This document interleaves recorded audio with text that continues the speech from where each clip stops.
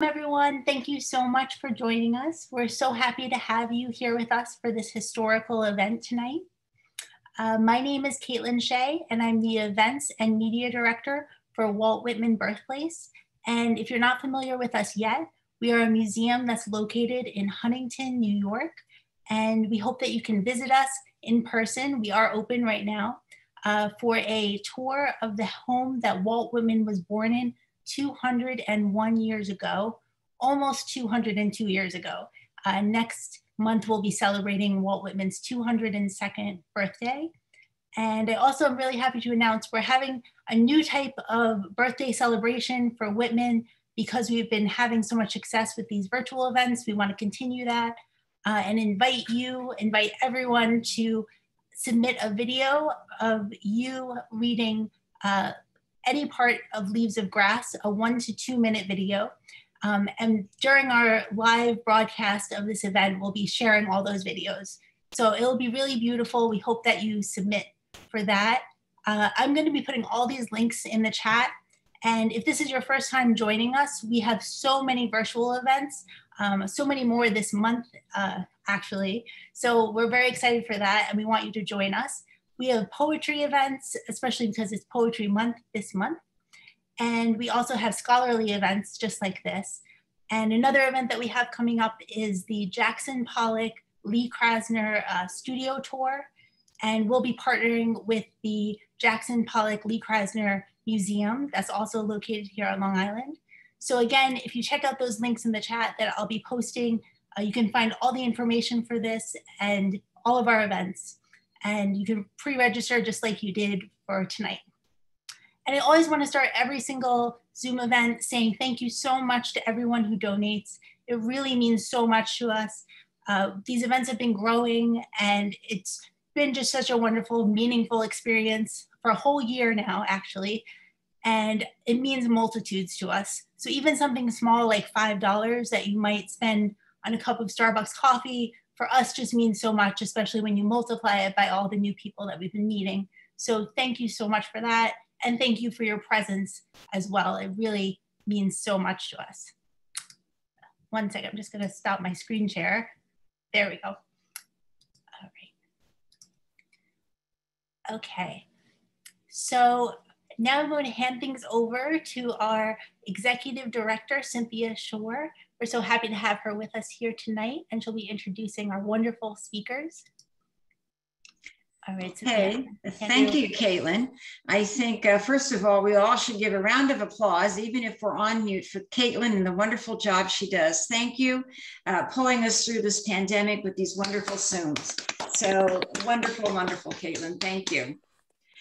Yes, I'm Cynthia Shore, the Executive Director of the Walt Whitman Birthplace Association, and I'm speaking on behalf of the Board of Trustees, of course, who support everything that we do in a marvelous way.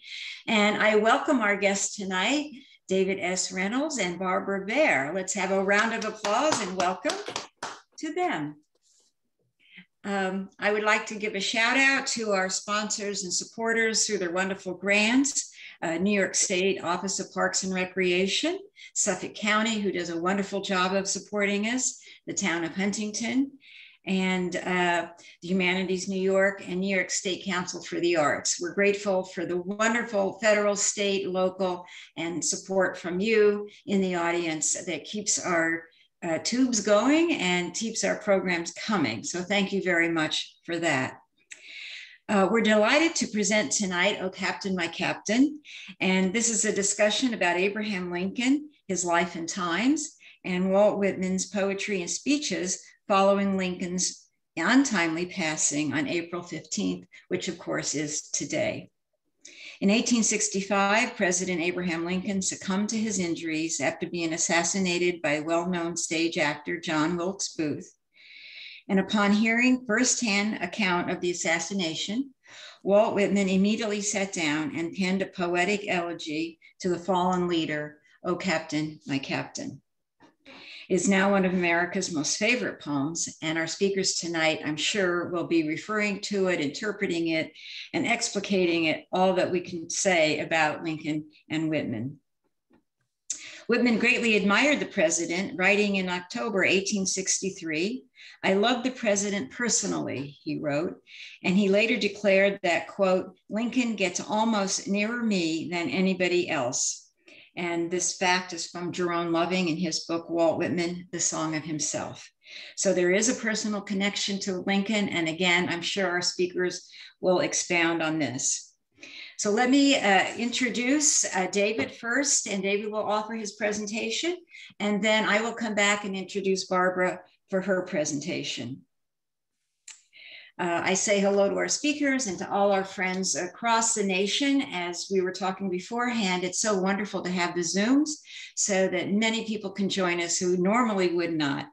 So if there is a silver lining to this, it certainly is to have you in the audience with us tonight. So thank you for joining us. Now I would like to introduce David S. Reynolds. David S. Reynolds is a distinguished professor of American literature and U.S. history at the Graduate Center of the City University of New York. He is the author or editor of 16 books, including his current biography, Abraham Lincoln in His Times, that he will be talking about and presenting tonight. The book is the winner of this year's Lincoln Prize and the Abraham Lincoln Institute Book Award. Abe was among the Wall Street Journal's top 10 books of the year and also on the top book list of the Washington Post, the Christian Science Monitor, Kirkus Reviews. Reynolds' previous books include Walt Whitman's America, A Cultural Biography, winner of the Bancroft Prize and the Ambassador Book Award. And his other book, one of many, Beneath the American Renaissance, winner of the Christian Gauss Award. He is a regular reviewer for the Wall Street Journal, the New York Times Book Review, and the New York Review of Books. So I'm sure you may have seen his name there. He did have the New York Review of Books, a review of his own book. And it's coming out on April 29th, but I was lucky to be tipped to this. And the title of the review in the New York Review of Books is Lincoln's Rowdy America. And I quote, and we will lead into David's speech with this: David Reynolds' new biography captures the cultural jumble of great literature, dirty jokes, and everything in between that went into the self-making of the foremost self-made American, Abraham Lincoln. I welcome David as a longtime friend and supporter who was here in our 2019 Whitman celebration, gracing our Whitman stage, and now we have him again on our Zoom stage. Welcome, David. Thank you. Thank you very much, Cynthia and Caitlin. It's just great to be here again. Not in person this time, but I'm reaching, a lot of people, and thank you for showing up today. The reviewer said it right in terms of the range of cultural vision of Lincoln. And was it as broad as Walt Whitman's? No, I don't think so. However, there were some continuities between Whitman and Lincoln because neither of them had much schooling. Lincoln had less than 1 year of school. He was raised on the frontier in Kentucky. And, 3 months here, 3 months there, and so forth, and they were moving around. And yet he was extremely curious, and he's a good lesson, as is Walt Whitman, because of his family situation. The family needed him to work. So at age 11, I think around 5th grade or something, that was the end of his schooling. And yet Whitman in his poetry uses more different vocabulary words than any other poet, except for Shakespeare, any other poet in English. Why? Because he was curious about the world around him. And Lincoln was very, very much the same way. Lincoln loved poetry.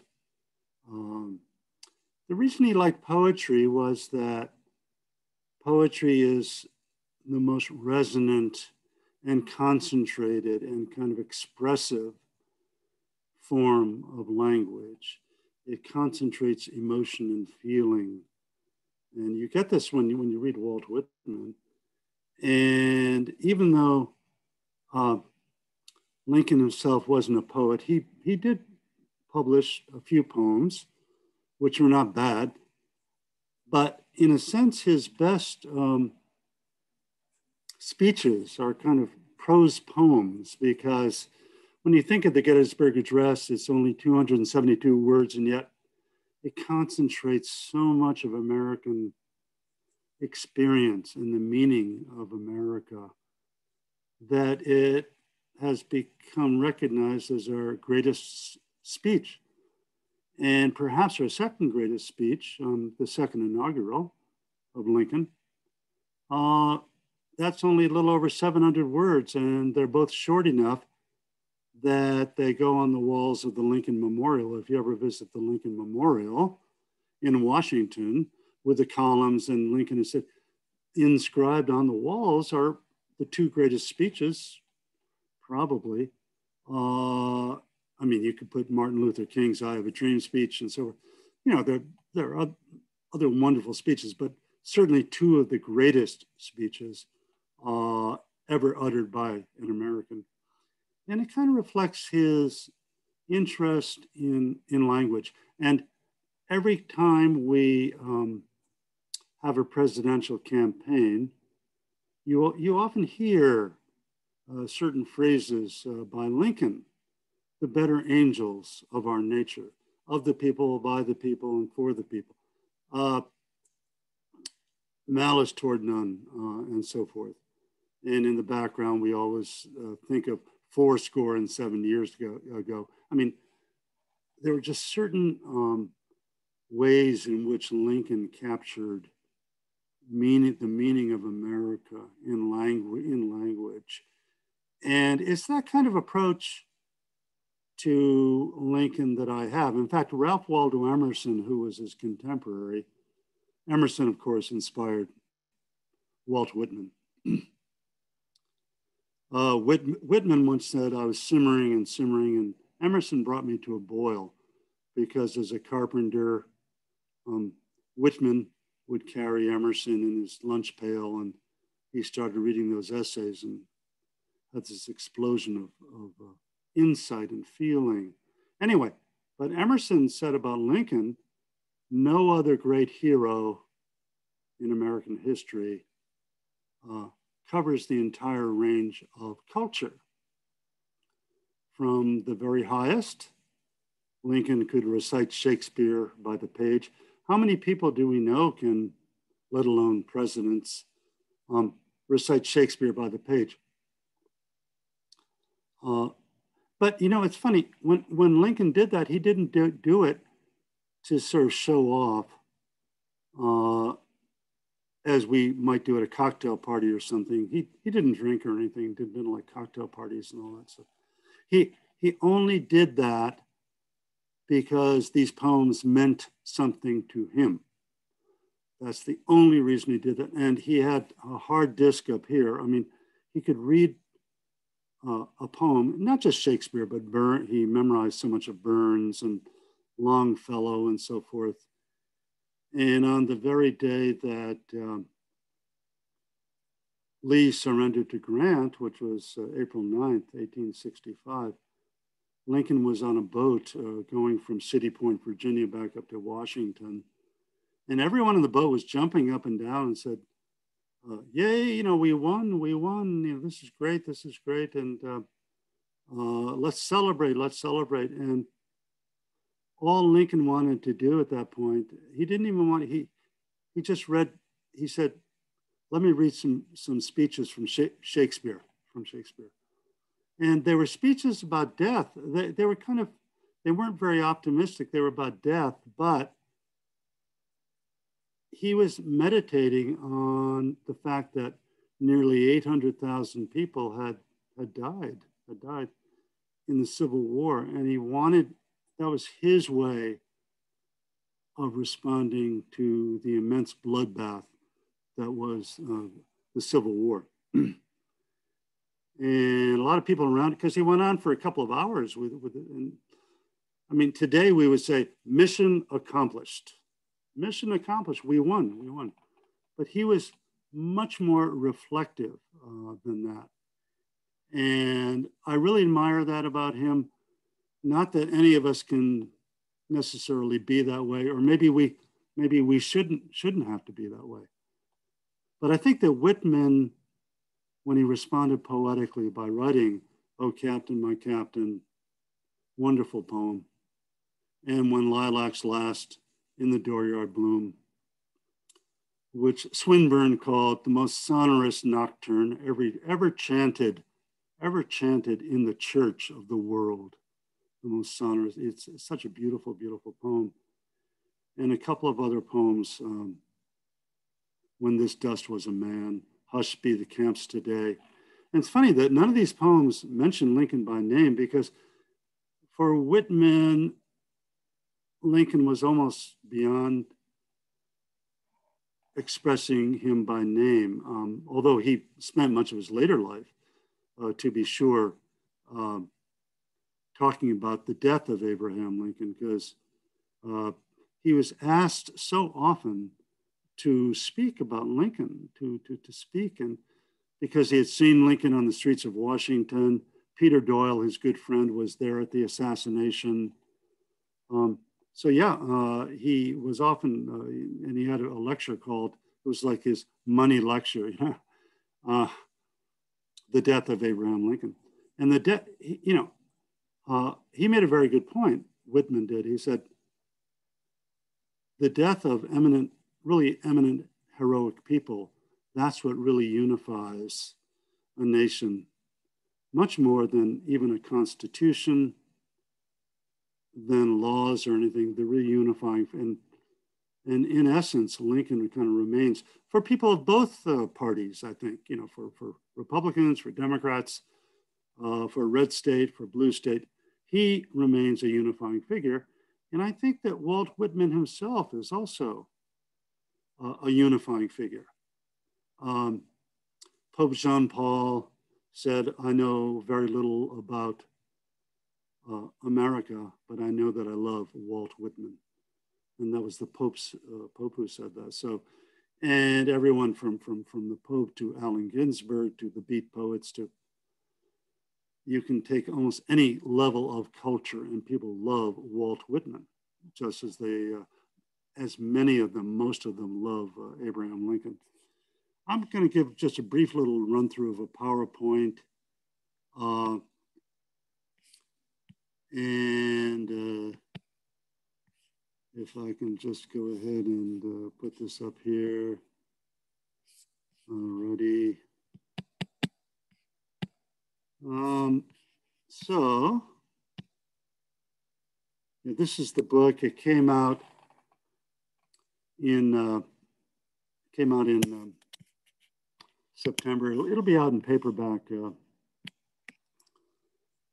think early October or September, and it's done pretty well. It got a lot of reviews, and looks like it's coming out as a documentary on a streaming service. I'm not allowed to sort of give details about that, but anyway, it'll be coming out as that, and so that should be kind of fun. And basically, what I do is I place Lincoln in his cultural context. Why? Well, I think that we're all shaped by our culture, our family culture, our church culture, our school culture, our neighborhood, and then how all of that intersects with the larger culture. And it's that kind of Lincoln. It's kind of like when I wrote Walt Whitman's America. Whitman had never been fully placed in his culture, and Lincoln had never been placed fully in his culture. And yet, as Emerson says, culture is the air around us that we're absorbing every day. We breathe in that culture.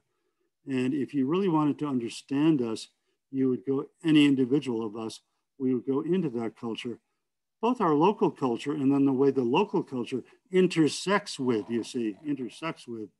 the larger culture, certain elements of the larger culture. So that's basically what I'm interested in doing. I'm trying to go forward here. It's funny that, hang on. I'm not sure. Okay. Let me see. I was going to say that part of the culture was the Beecher family. Harriet Beecher Stowe is on the bottom row, sitting on the right side of your screen there, and behind her is Henry Ward Beecher. The reason I mention them is that, like Lincoln, they hated slavery, and there were so many different ways of combating slavery. And she used a book called Uncle Tom's Cabin, and which sold over 1 million copies the first year, and just was an immense bestseller. And the reason it sold so well is it showed that enslaved people were people, were human beings. They weren't just beasts, animals to be chained and whipped. They had feelings, they had families, they loved, they cried, they laughed. And that's basically, if you want to reduce it, that's why Uncle Tom's Cabin sold so well. And it was kind of a new thing to say. It seems obvious, but it was kind of a new thing. Henry Ward Beecher sitting behind her, to her left, to our right. He was a preacher who was against slavery, and he used the sermon. He was very good preacher, excellent preacher, and he was a very prominent anti-slavery speaker. John Brown took another, I wrote a book on John Brown as well. He was an abolitionist who hated slavery. However, he took a different tactic. He took up arms against slavery before the Civil War, and he raided Harper's Ferry, Virginia, with 19 followers, 5 of them African Americans, trying to start a slave rebellion that he hoped would then spark an entire explosion in the South and dislodge slavery as a result. Didn't work out that way. He was captured at Harper's Ferry. He and 5 others were hanged. They were brought to trial and they were hanged.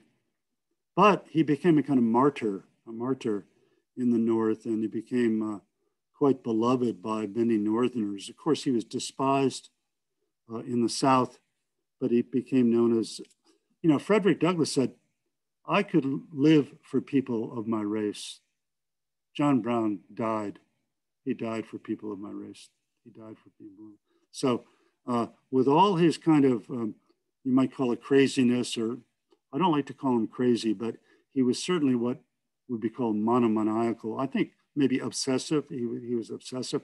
Well, all of that, he was certainly at the very least devoted to getting rid of slavery. Other people of that era, William Lloyd Garrison. The difference between Garrison and Douglass, who's on your right, Garrison interpreted the Constitution to be pro-slavery, and so he burned the Constitution in public.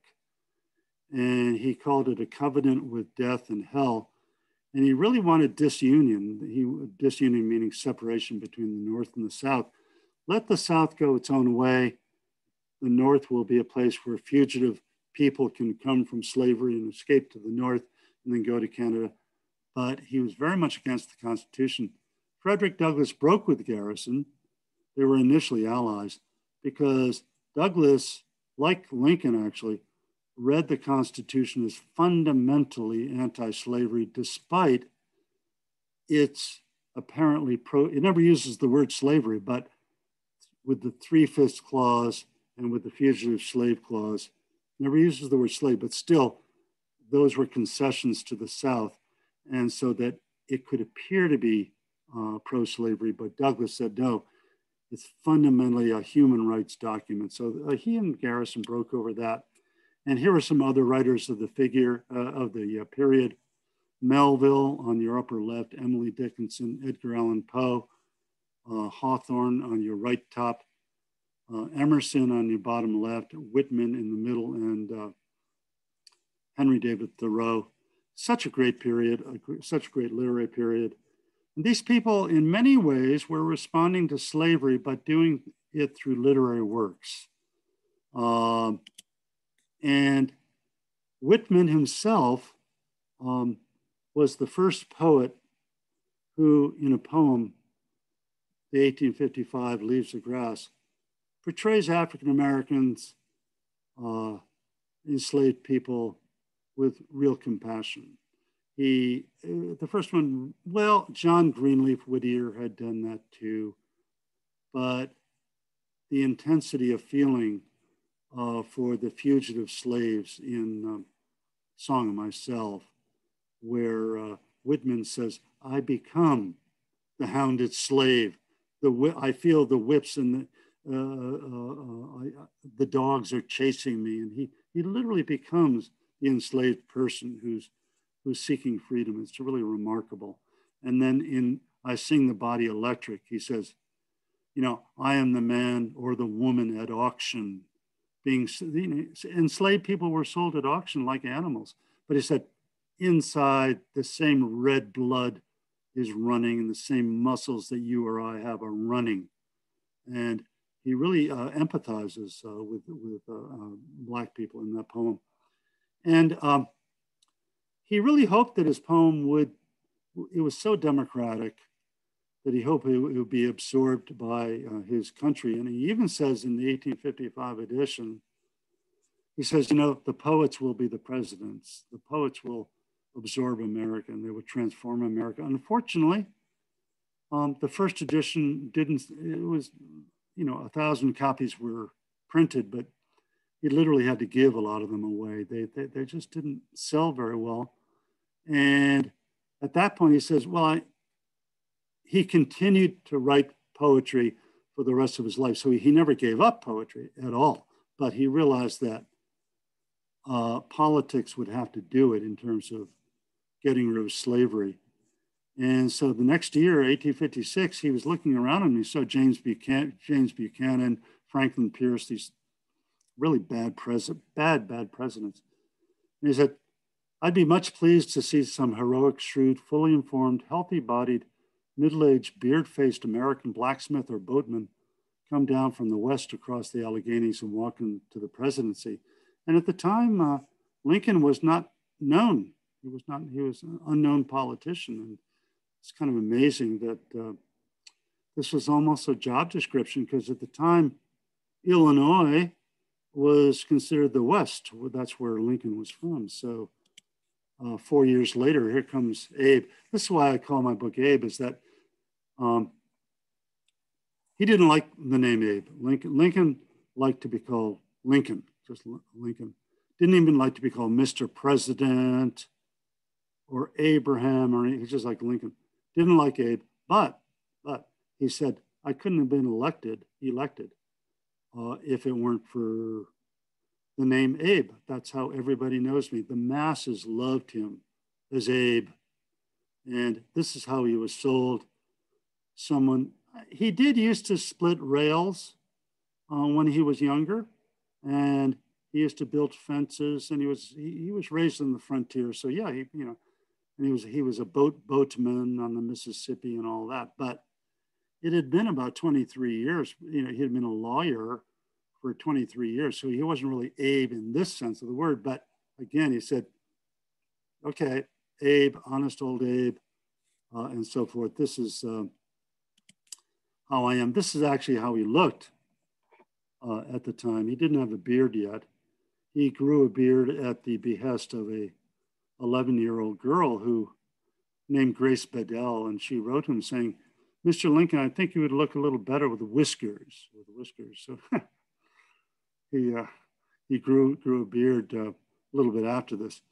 And when he was going back east, he was going up near Rochester where Grace lived. And by that time she was 12, and said, is a young girl named Grace Bedell here? And she was there, and she came up and said, thank you for your letter. And as you can see, I'm growing some whiskers.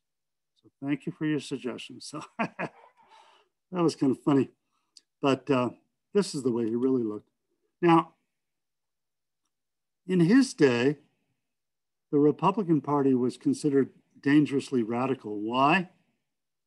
It was anti-slavery, and it was considered friendly to all these isms. Isms were things like socialism, mesmerism, spiritualism, spirit rapping, free love, the temperance movement, women's rights, and so forth. And it is true that, nativism and so forth.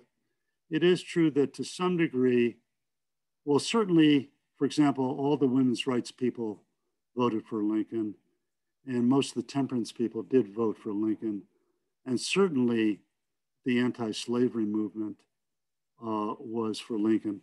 But from the perspective of the South, as I show in my book, all of these supposedly evil, bad, radical, dangerous things were rooted in New England Puritanism. That's why at the very base of that altar, this is an altar, supposedly a religious altar that the North has erected. It's just a cartoon, obviously. It's a caricature. But the base is Puritanism. That's where all the bad things come from. And then you have, socialism, free love, and then supposedly Negro worship. And then above that, a phrase, there is a white man who's being sacrificed by by Charles Sumner with a knife, sacrificed to the God of the African American who's sitting above on top of the altar. So the idea is that white people are being sacrificed so that African American people can rule the nation. And isn't this horrible and how terrible? And then there's a statue of John Brown with his spear to the left of the African American there. And the African American has a spear behind him because he's going to go out and kill all the white people. This was the vision. And Lincoln is there kind of in the middle, right there below the African American. This is the vision of the Republican Party. I mean, today we make caricatures of the other party and so forth. And this is the vision that the Democrats, and particularly the Southern Democrats, had of the Republicans and of Lincoln. This is one reason why when Lincoln is elected, automatically 11 states have to leave. They just have, they can't put up with this malarkey, right? I'm talking from their perspective, not my perspective, obviously. And here's another, and here he's being carried by Horace Greeley, who was a Republican, into the lunatic asylum. He's followed by all the isms, the women's rights, the free love. And there's an African American there who says, the white man has no rights that colored people are bound to respect. I want that understood. And,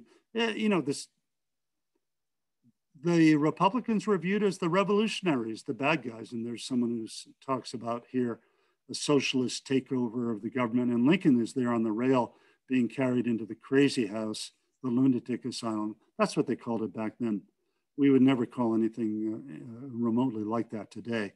That's the phrase they used back then.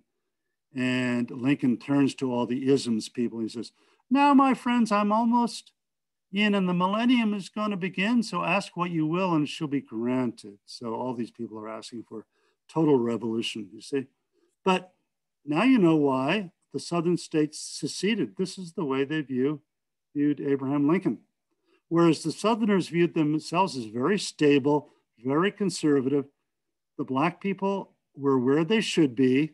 I'm talking about from the Southern perspective, down there, and the white people are up top, and everything is calm, and you don't have all this crazy revolution going on. And this is Lincoln again. And, Lincoln had to be careful because in the North, there were a lot of very conservative people, very, very conservative people. They were called Copperheads, and they sympathized with the South.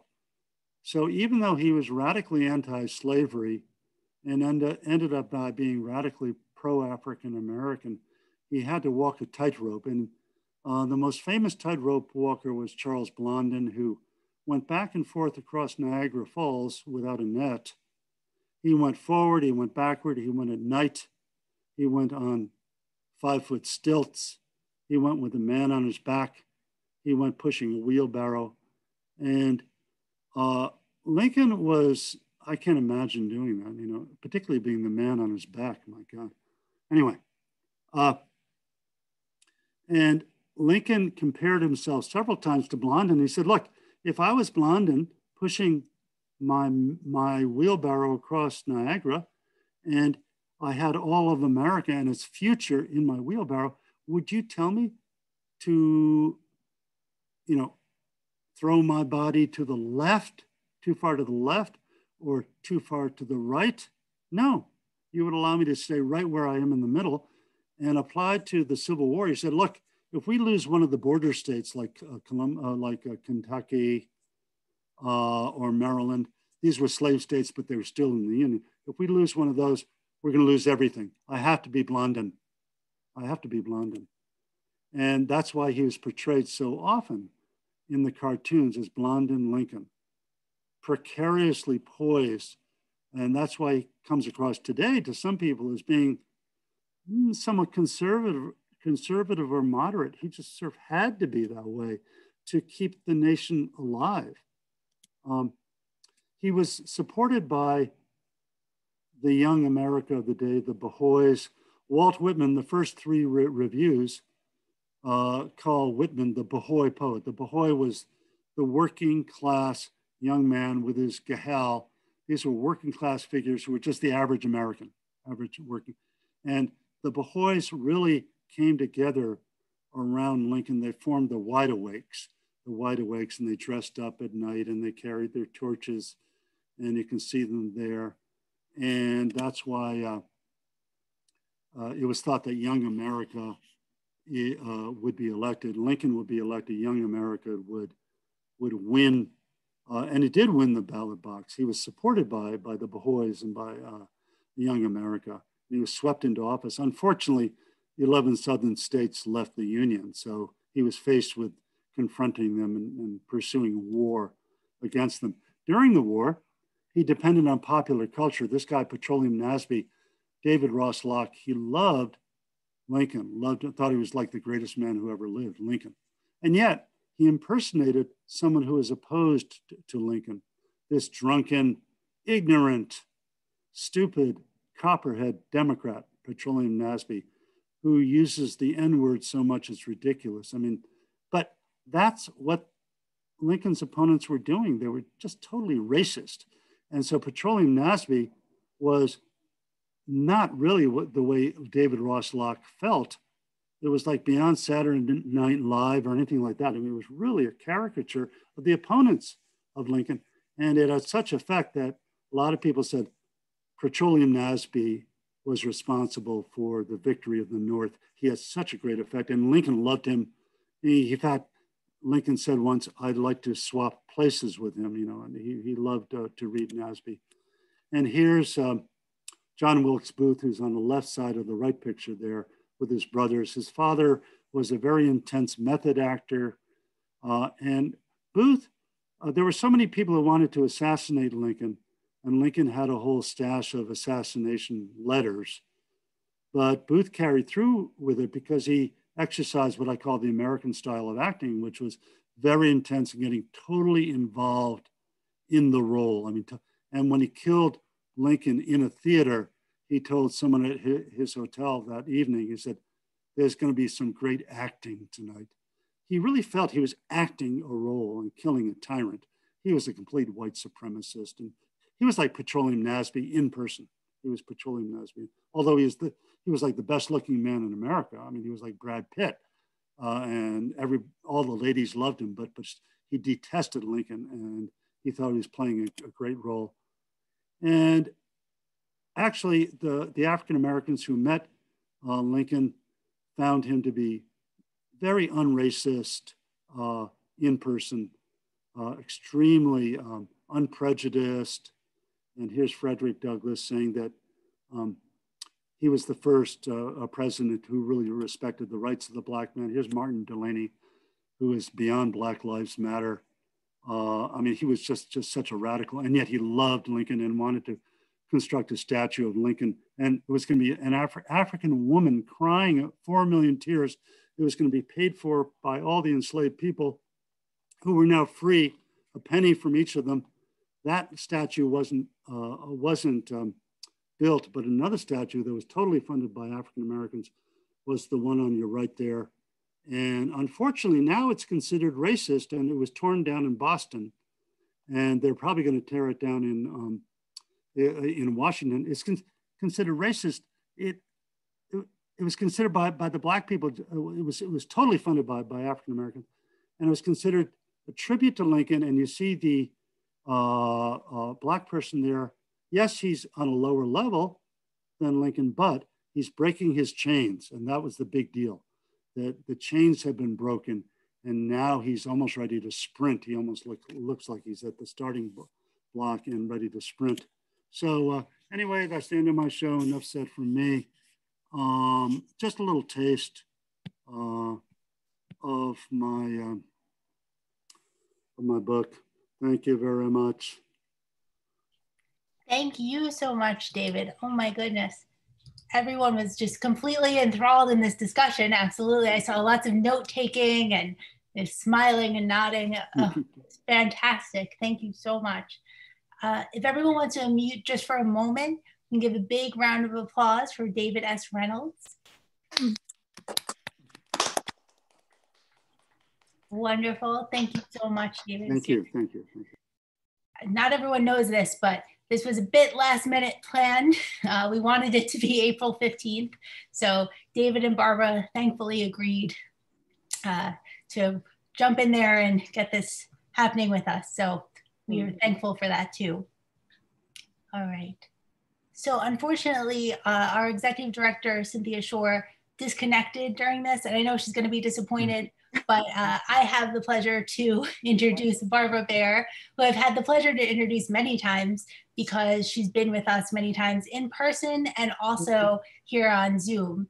So it's so great to have you back, Barbara, and you always have these fascinating topics that, you plan these things and they just, there's so many wonderful archival items that you can show us relating to them. And Barbara Bair is a curator for literature, culture, and arts in the manuscript division at the Library of Congress and a specialist for digital humanities projects. A member of the organizing committee for the 2019 Washington, D.C. Whitman 200 Festival, Barbara was lead curator for the Whitman Bicentennial Exhibit and Walt Whitman Open House public display featuring Whitman materials from throughout the library's collections.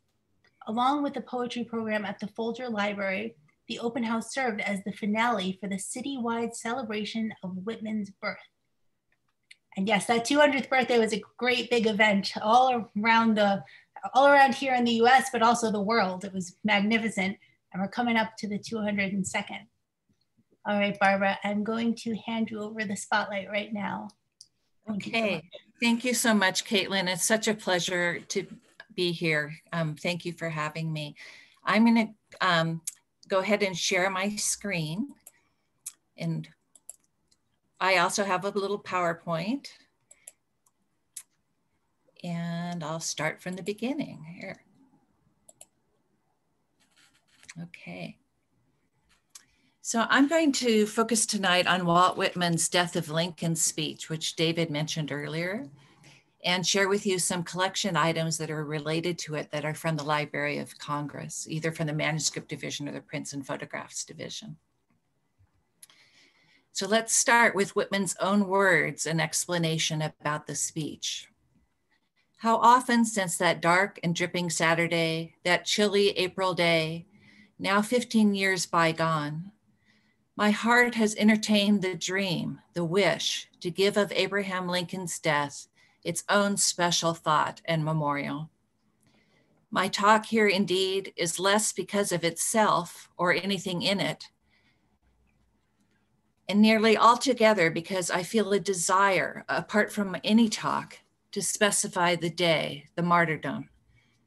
For my own part, I hope and desire till my own dying day, whenever the 14th or 15th of April comes, to annually gather a few friends and hold its tragic reminiscence. So thank you for gathering these friends here tonight. Walt Whitman gave his Death of Lincoln lecture for the first time in New York City on April 14th, 1879. Again in Philadelphia, April 15th, 1880, and again in Boston on April 15th, 1881. The Death of Lincoln's speech is a work of art in many ways. It is multi-layered, constructed as a text within a text, and a play within a play, and its performance was its own kind of dramatic entertainment. Whitman gave the lecture sporadically in different cities and to different types of audiences, at least 10 times that we know of, most often in the lilac-laden months of April or May until 1890. Over the years of repetition and reading, the speech reinforced the memory of Lincoln and also the reputation of Whitman as a poet of democracy. One 1887 promoter proclaimed that, quote, "the lecture is a prose poem and is now regarded as a classic." Whitman sometimes had a hand in publishing news of the event that appeared in the local papers. The back of the clipping from Boston in 1881 shows the popularity at the time of elocution lessons, generally, often taught by women, in an era when school children regularly recited poems. Whitman crafted the Death of Lincoln lecture in remembrance of the president, but also, as he noted explicitly in his reading copy of the speech, for all the wartime dead, soldier and civilian. In notes Whitman made for himself, he drafted ideas for the address in relation to his Civil War poetry. And he asked the rhetorical question, what grand orators of the time were memorializing the green mounds of mass graves of dead soldiers?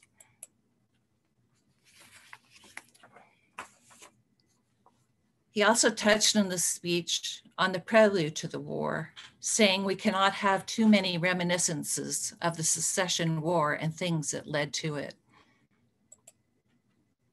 The Lincoln Lecture is at the heart of the newest offering in the Library of Congress by the People crowdsourcing transcription Walt Whitman campaign, focused on the speeches portion of the Charles E. Feinberg collection of Walt Whitman papers.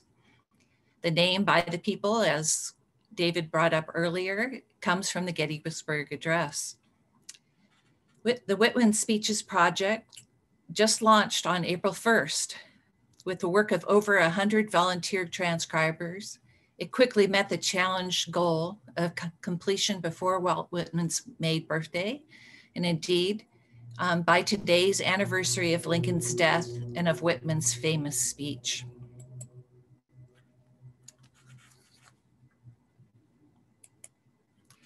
Just as there had been a prelude to the war, there was a long prelude to Whitman becoming an orator. Whitman, as a young man, had a strong interest in wordsmithing and rhetoric. He aspired in the period when he was first writing Leaves of Grass to become a lecturer himself. His mother, Louisa, with whom he was close, was a storyteller. He later said he had learned to craft a narrative at her knee.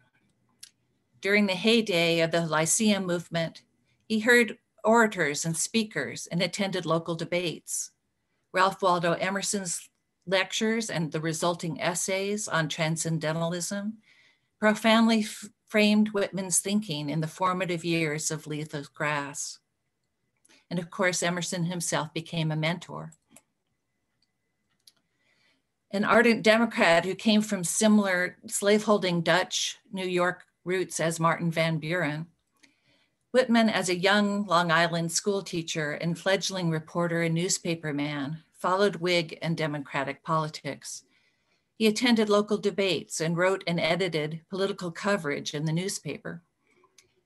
As the anti-slavery and abolition movements gained strength and produced their own form of powerful oratory in the figures of William Lloyd Garrison, Frederick Douglass, Sojourner Truth, and others, Whitman wrestled separately with the slavery question and racial rights, as did the rest of the nation. His views in that quarter evolved over time, as did his opinion of Abraham Lincoln. As is so well described in the beautiful chapter on Whitman influences in David's early cultural biography, Walt Whitman's America, Whitman's forms of expression were also shaped by the theater and music performances that he attended in Manhattan, and his appreciation of the great Shakespearean actors and opera singers of his day, including Junius Brutus Booth, the father of actors Edwin Booth and John Wilkes Booth. The latter, well known in Washington in the 1860s, and as David just mentioned, a matinee idol for many young girls, who was the Brad Pitt of his day, would become the instrument of Lincoln's death. As we know, Abraham Lincoln's own political rise was based on his gifts in oral tradition. In his short piece, A Lincoln Reminiscence, Whitman said, quote, "Storytelling was often with President Lincoln a weapon which he employed with great skill. Master of the Cracker Barrel story, as a country store proprietor, wielder of the turn of phrase and persuasive argument as a circuit lawyer, he famously appeared in the Lincoln-Douglas debates leading up to his selection as the Republican Party nominee for president. In an era of masterful oratory in the Congress and from the pulpit, Lincoln's Gettysburg Address and second inaugural stand out as kingpins of 19th century oratory generally and of presidential speeches across time. David has devoted a wonderful chapter in the book, Abe, analyzing both speeches. Whitman and Lincoln also had in common, as David just mentioned, the rural beginnings and the love of language and American idioms and slang, as well as enjoyment of all levels of the performing arts.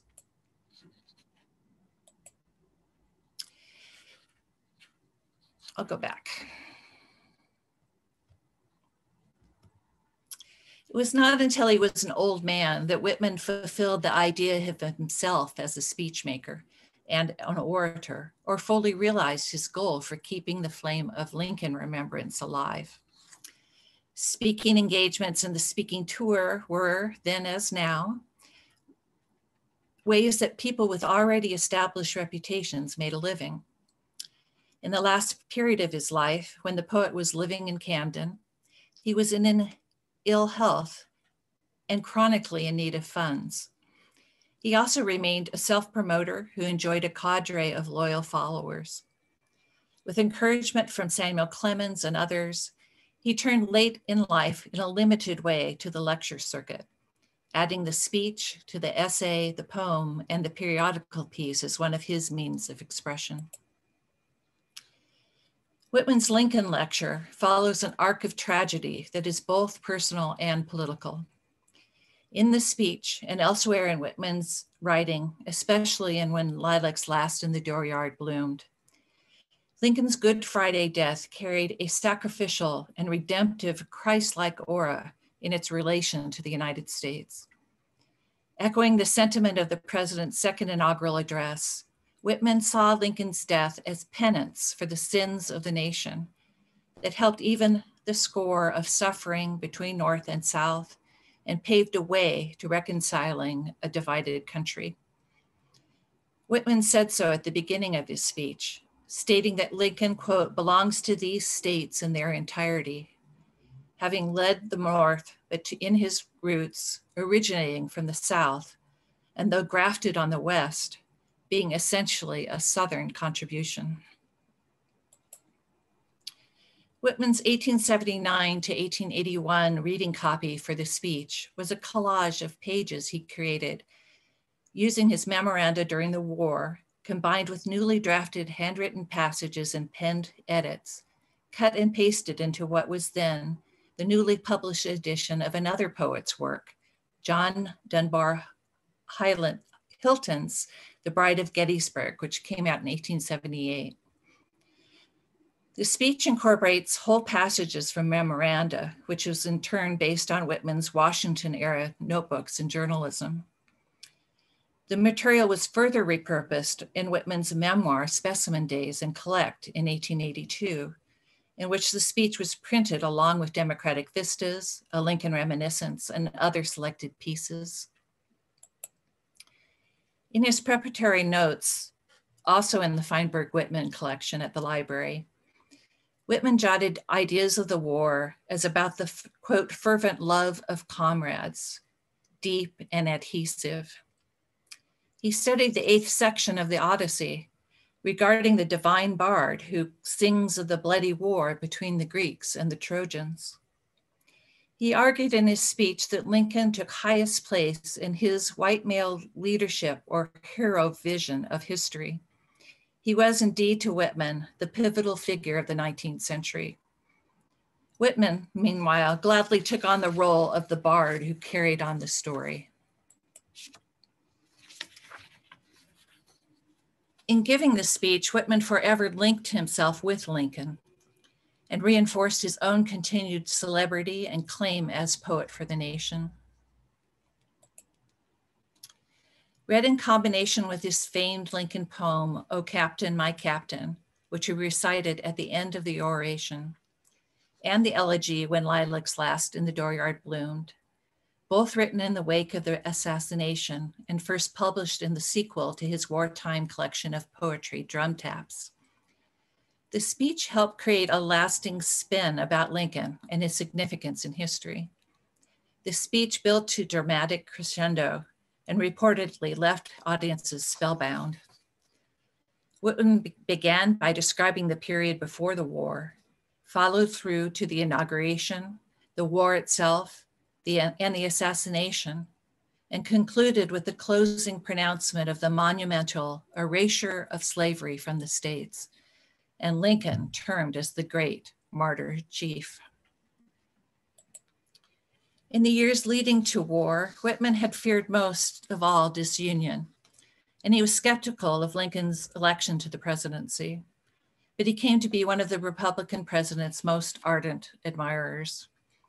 For Whitman, Lincoln was not so much the great emancipator as the commander-in-chief who had preserved the Union. He was the great reuniter of white men north and south, previously so at odds with one another, brothers who had fought at a war that Whitman, in his speech, and interestingly, also John Dunbar Hilton in his Bride of Gettysburg, called fratricidal. Whitman's remembrance of Lincoln and of the war itself was awash in woundedness, but whose woundedness? The poet had little to say in the speech as to the horror and brutality of slavery itself, or those who had lived under its lash for generations. He referred to secessionists and abolitionists in effect as rabble rousers, though he had counted supporters of John Brown among his associates. Nor did he mention in his speech the heroism and sacrifices of African-American soldiers, the heavy cross of racial violence, or the dashed prospects of freedmen in the new post-war republic. His primary concern was for the white working men he so loved, comrades north and south, whom he referred to as his, quote, friends on both sides.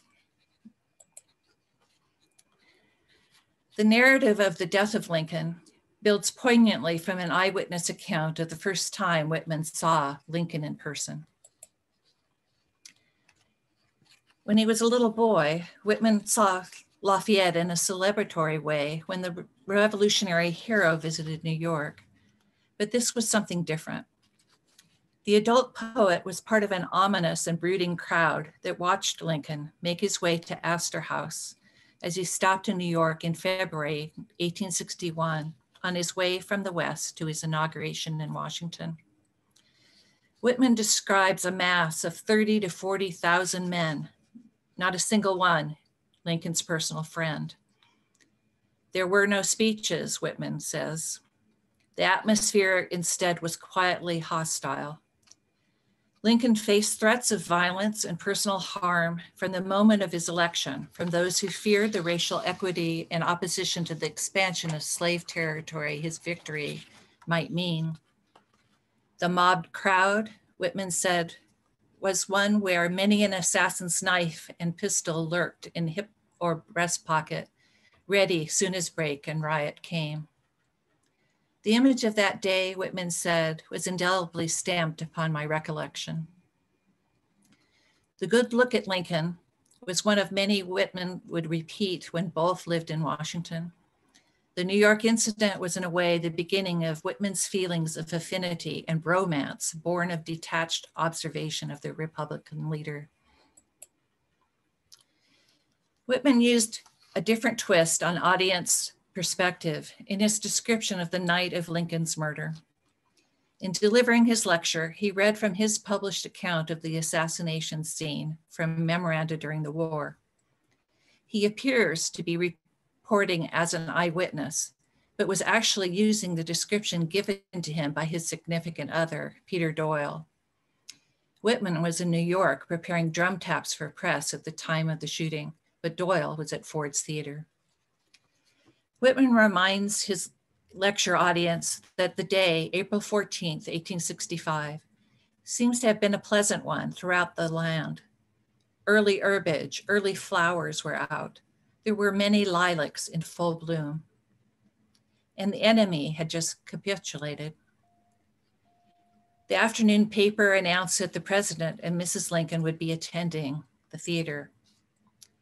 Whitman, the lover of the performing arts, is ever cognizant of the play within the play. He observes in his soliloquy to his own audience that Lincoln was, quote, the leading actor in the stormiest drama known to a real history stage, end quote.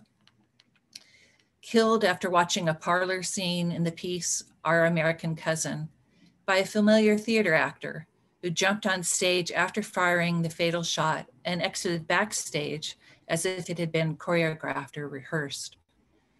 Mary Lincoln cried out as her part in the real life play, and at first oblivious and confused, and then stunned audience broke into chaos. In that moment, Lincoln's career, Whitman observed, reached, quote, its highest poetic, single, central pictorial denouement. Whitman said the murder of Lincoln was one of those, quote, climax moments on the stage of universal time. The subsequent funeral procession of Lincoln's casket through the country to Illinois drew yet another kind of mourning and ceremonial eyewitness crowd, replayed in several cities along the pathway to Springfield. Whitman reached the apex of his own performance of Death of Lincoln at Madison Square Theater in New York on April 14th, 1887. He delivered the lecture before a large audience, including leading philanthropists, artists, and literary figures, and he raised several $100s. The attendees in 1887 included Cuban journalist and exiled writer Jose Marti, whose review published in Buenos Aires helped spread Whitman's reputation in Latin America.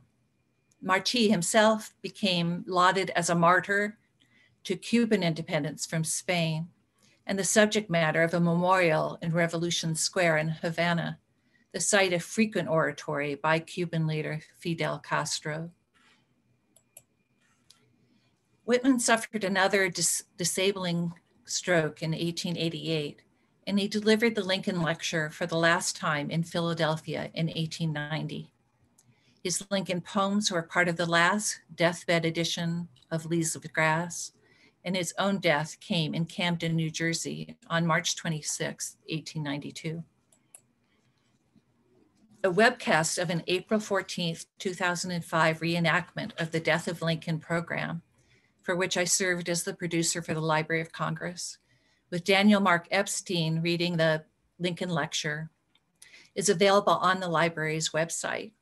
You can also listen to what is reputed to be a rare wax cylinder recording of Whitman speaking aloud in 1889 or 1890, reciting lines from his poem, America.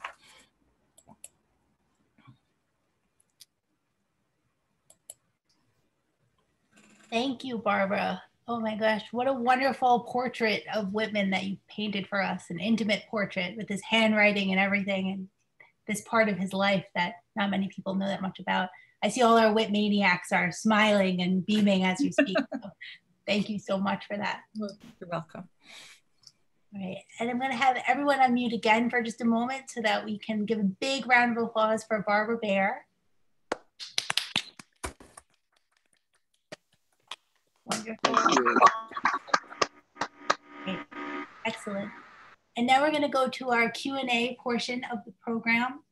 And what you can do is you can just jump right on camera. I'm going to have you mute if you're not asking a question, though. Just remember to do that. But you can just start talking and I'll turn the video over to you and you can ask your questions to both David and Barbara. I know the pressure's on, so we'll give you a second. And you can also ask in the chat, that's fine too. And then I can read the questions.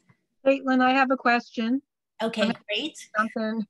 Hi, Susan, one of our board trustee. For David Reynolds, the link between what you were talking about at the bottom of that, of those building blocks of the isms, the bottom one being Puritanism. I didn't get the connection between Puritanism and how that fed up to these other isms, if you would. Thanks for that great question. You have to really read my book to understand it because I'm really the first one who ever, I'm writing a book on that right now as well. So, but another book, but basically the idea is that Puritanism from the perspective of Lincoln's era and Walt Whitman's era, to many people, appeared to be so anti-institutional. The Puritans had broken off from the Anglican Church. A lot of them at the time were anti-Catholic and mainly anti-institutional. And they believed in the Bible, the relationship between the Bible and the individual. And yes, the preacher, but then not so much the church. And so it sprouted over time a lot of prophets. Eventually people like, Joseph Smith came out of a form of Protestant revivalism. It produced a lot of, if you read my book, Waking Giant, just many sort of self-styled prophets. And that's why the word ego is at the top of that cartoon. I don't know if you noticed, the self. And so the idea is that all these different interpretations of reality, spiritualism and women's rights, and they were all kind of fabricated out of this kind of and transcendentalism. Emerson was, the apostle of self-reliance and all of that. And even Whitman, I sing myself and all of that. So from the Southern perspective, it was seen, Whitman's poetry appreciated by women more than men. I mean, in his era, women truly appreciated his poetry a lot. And if you read Walt Whitman's America, although he didn't really consider himself a suffragist or a women's rights person, but he says, I am the poet of woman as much as man. I am the poet of woman as much as man. And a woman should take pride in her physical being and as much as man and all of that. So yeah, I mean, that's the answer to that. But to get back to your thing, Puritanism was thought to unleash a kind of lot of radical New England movements. And the South said, no, we're nice and secure. We have the high church down here. We're nice. And the cornerstone of the Confederacy, the speech given by Alexander Stephens, said, we're the first society on earth that has ever had such a marvelous thing as slavery, because it puts the races where they should be according to their established hierarchy. And isn't this just great, But look at the North. I mean, the so-called Negro worship and all that stuff. And so, and a lot of that was rooted in Puritanism. It was largely a myth. It was, we have cultural stereotypes, but the Southerners were considered the Cavaliers, and the North, the Puritans had beheaded the champion of the Cavaliers back in the English Civil Wars. They had beheaded Charles I, and then Cromwell took over. He was a Puritan. But a lot of the Cavaliers who were royalists, who were supporting Charles I, fled England and moved to Virginia. You see, so you had the Cavalier versus the Virginia, and that's kind of how it all started.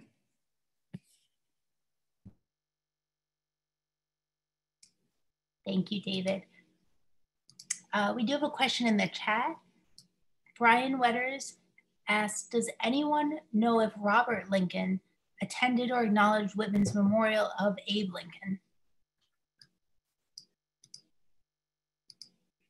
Not sure, David or Barbara, if you ever heard anything. That's a very good question. And I don't believe that he did, but I don't know for a fact. No, he didn't. There was only one, and Mary didn't either. No, nobody did, except for a distant cousin of Lincoln. So Mary was too devastated. Robert was, the whole family was devastated. Tad stayed back in the White House with Mary. Robert, stayed back east, and everyone was thoroughly. And Willie was in the train. His corpse, he had died, and they exhumed his corpse and put it in the train with the corpse of his father, so that Willie could be buried there in Illinois. But yeah. Wow. Well, right. Just to mention about Robert Lincoln in terms of eyewitness, that he was the member of the family that was in Springfield at the interment. Isn't that right, David? That Mary was too devastated. She was still with Tad, so Robert was the one that represented the family. Yeah, right. And the question just was arisen, where was Willie buried? He was originally buried in a crypt cemetery in Georgetown, and with the understanding that yes, eventually they didn't know. They planned eventually to move him to Springfield, where the family was from, and now you can. Now Willie is there, and Tad is there, and Mary is there, along with Abe, just outside of Springfield, part of Springfield, in a cemetery there. However, Robert, who actually became, served in the Army, and also became a government official later on, is in Arlington National Cemetery. So he's not buried with the family. I just wanted to add on that topic. I'm sure many of the people tonight have already read it, but George Saunders' Lincoln in the Bardo is a wonderful book about the way that Lincoln mourned Willie and even visited the mausoleum area in the Georgetown Cemetery where he was buried. And it's a work of fiction, but it deals with historical accounts that it's based on. So it's a beautiful book to read in combination to thinking about the Lincoln funeral procession and the final burial of Willie and Lincoln basically going together. Wonderful. We have a comment from John Davidson, who's actually joining us from France. Nice to have you, John. I know you're having issues connecting, but you made it. And we kind of went over this while we were talking, but he was saying, is Whitman's poetry appreciated more by women than by men? I think equally now, I would say. And let's see, does anyone else want to jump on camera and ask any of their questions? Let's see if we have anything else in the chat. I have a question. Yes, 1 second. I have a question for David Reynolds, whose books I very much enjoy. In reading them, it has occurred to me that on the issue, a great 19th century issue, Thomas Carlyle's great man theory of history, and versus Leo Tolstoy's essay at the end of War and Peace, in which Tolstoy seems to me to be arguing that great men do not drive history. It is the rise of individuals, male and female, out of a culture. And it seems to me that that you'd be very much in Count Tolstoy's camp, but I would like to hear you, what you might have to say about that. Yeah, it's kind of a both and situation, because Lincoln himself at times said, I don't control events, they control me. And he also said, conditions make the man. We would say conditions make the human being. At the same time, he was a big believer in individual effort and the idea that the individual can shape events. And he's kind of a living example of someone who was profoundly influenced and also absorbing his contemporary culture. So in a sense, he was produced by it. But then he had enough sense of his self and his own ability. And I think also it helped that he was a lawyer. He tried over 5,100 cases. So he learned how to use the cerebral cortex, the rational mind to kind of shape things. He was very aware of the power of language. So for him, it was certainly a combination of the power of the individual and the conditions. He realized that there were some things that he couldn't change. The Battle of Antietam, the North won probably by pure chance, because one of McClellan's orderlies happened to trip upon 3 cigars, and the cigars were wrapped in the battle plans of Robert E. Lee. So, and as it was, the North just barely won that battle. And maybe if, there's a situation of, ridiculous chance just kind of, stopping a conceivable victory of the South at that point, because if Robert E. Lee then breaks through Antietam and proceeds north, who knows what was going to happen at that point. So yeah, I mean, there's an example of just events, some weird event that was just, very chance. So Lincoln was aware of both of those things. Thank you very much. I appreciate you very much, your thoughts on that. Thank you very much. Thank you. And I'll just chime in to say that, for Whitman, it was some of both. That, certainly he painted Lincoln as a hero. He wrote about Carlyle, Thomas Paine, but also he was the great poet who celebrated the common man, or, the great diversity of culture and of people of all types making up the nation. So we have some of both coming from Whitman. And David, I just wanted to mention that one of the parts of your book, Abe, that I really enjoyed was your analysis of the personality of John Wilkes Booth and his interest in John Brown.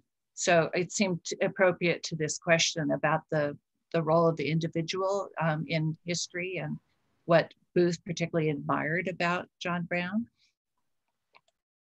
Yeah, and the thing about John Brown, of course, is that he felt exactly opposite in his political views to Booth, because Booth was a complete white supremacist, and he believed African Americans should be enslaved people.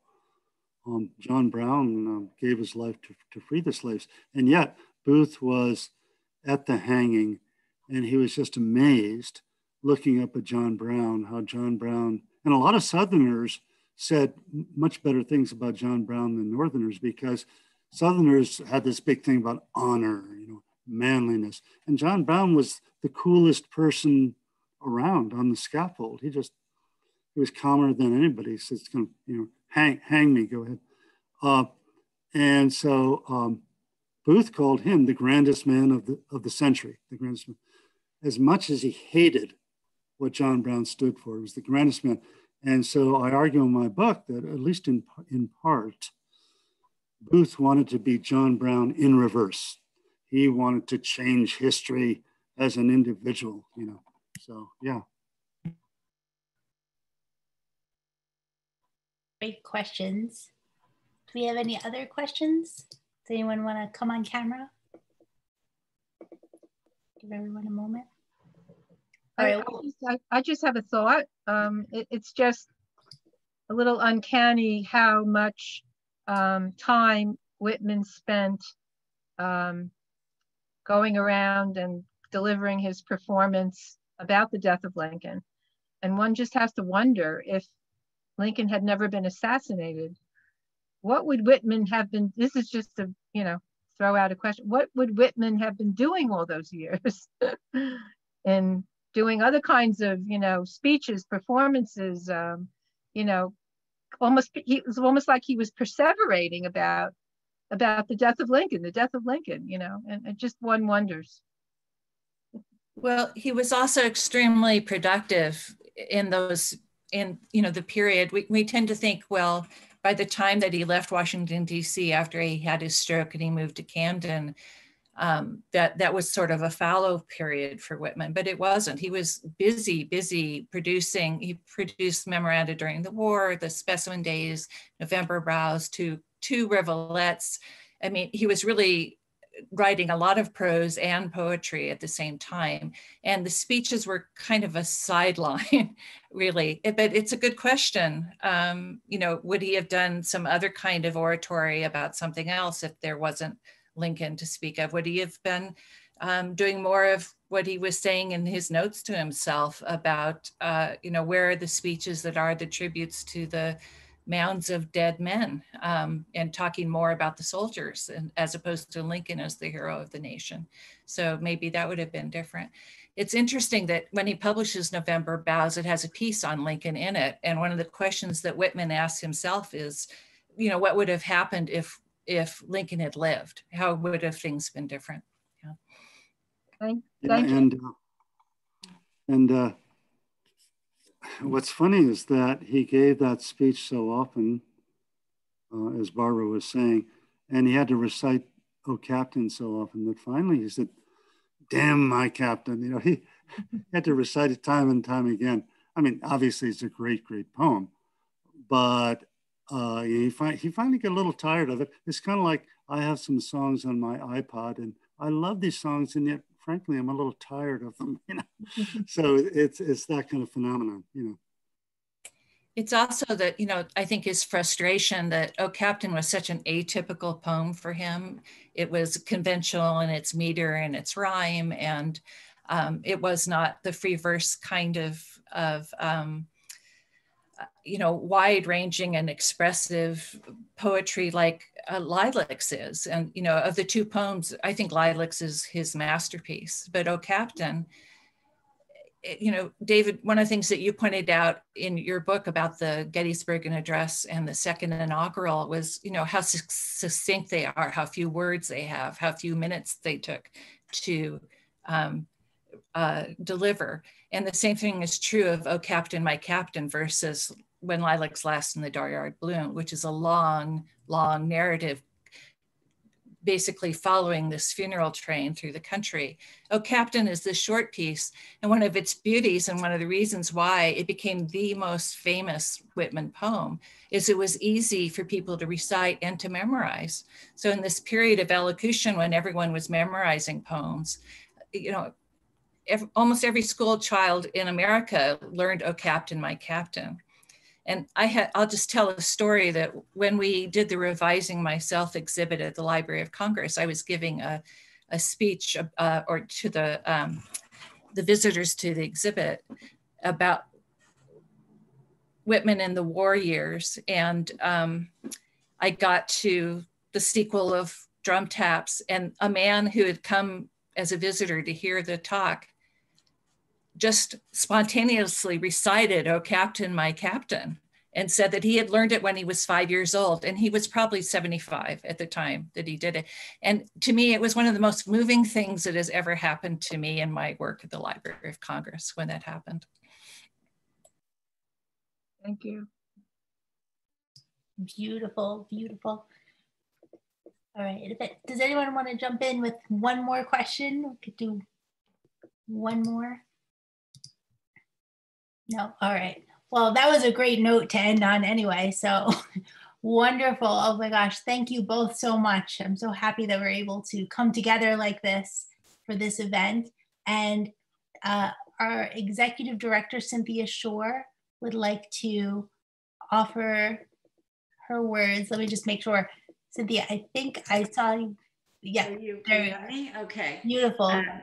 I know. I was looking forward to introducing you, Barbara, and my internet is going out and in here at the apartment.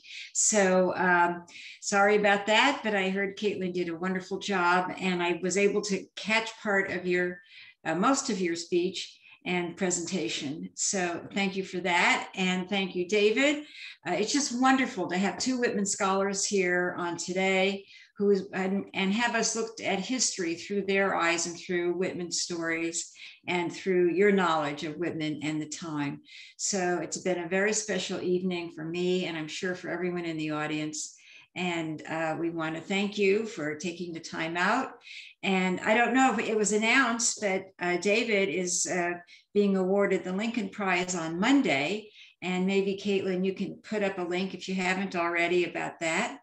And Barbara is going forward with her transcription, and she will be visiting us via Zoom in another 1 or 2 programs, continuing her good work with Walt Whitman. And I did want to say thank you. I made it to the Library of Congress in 2018, and Barbara was most gracious in showing us the Whitman artifacts and taking her time that day. And on the chance that I could say this, I would encourage everyone, if you're in the DC area, to go say hello to Barbara. It'll be well worth your time. So thanks to both of you. Thank you, Caitlin. Thank you to the audience. Thank you to your donations that come in. We appreciate it greatly. And yes, I'm glad that John was able to connect with us from France. And I hope others are learning how to do Zoom and connect with us going forward. Thank you very much. All right, wonderful. Okay, good night, everyone. All right, good night. All right. Thank you, good night. Thank you so much. And those links are in the chat, so I'm gonna give everyone a moment. If you didn't get to click them yet, you can do so now, and we'll open up in your phone somewhere else and you'll find them again later. Just give you a moment for that. And there's so many familiar faces and new faces, so it's been a really wonderful night. So thank you so much, and I hope everyone has a great rest of their week. All right, take care, everyone. Thank you.